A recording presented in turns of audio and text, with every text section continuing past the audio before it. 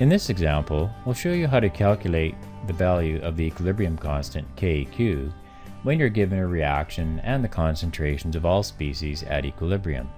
Here's the example. Given the equilibrium equation, 2NO gas plus Br2 gas gives 2NO-Br gas. At 25 degrees, a mixture of these gases at equilibrium was analyzed, and it was found that the concentration of NO is 0.119 molar, the concentration of Br2 is 0.0595 molar, and the concentration of NO-Br is 1.50 molar.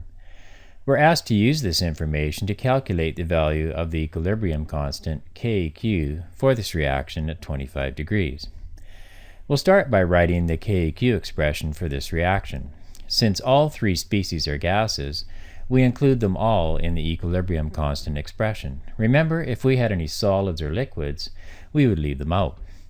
Kq equals product over reactants, so concentration of the product, NO-Br, goes on top. And the coefficient on NO-Br in the equation is 2, so we write the exponent 2 on the concentration of NO-Br. NO is a reactant, so we write the concentration of NO on the bottom. And again, NO has a coefficient of 2, so we write the exponent 2 on the concentration of NO. The other reactant is Br2, so we write the concentration of Br2 here on the bottom. The coefficient on Br2 is 1, so we don't write any exponents on the concentration of Br2. Now we take a careful look at the question. It states that the whole mixture is at equilibrium. So that means that all concentrations are at equilibrium, so we can simply substitute given equilibrium concentrations in the Kq expression. We start by substituting 1.50 in here for the equilibrium concentration of NO-Br. And since the concentration of NO-Br is squared in the Kq expression, we also square the 1.50 here. Next, we substitute 0.119 here for the equilibrium concentration of NO. And because the concentration of NO is squared in the Kq expression, we also square the 0.119 here.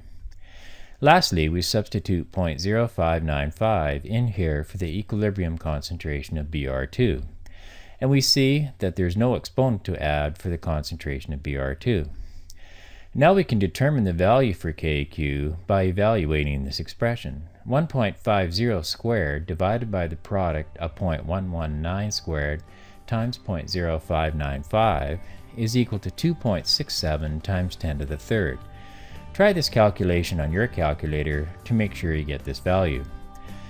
So we can now summarize by saying that the value of the equilibrium constant Kq at 25 degrees is 2.67 times 10 to the third.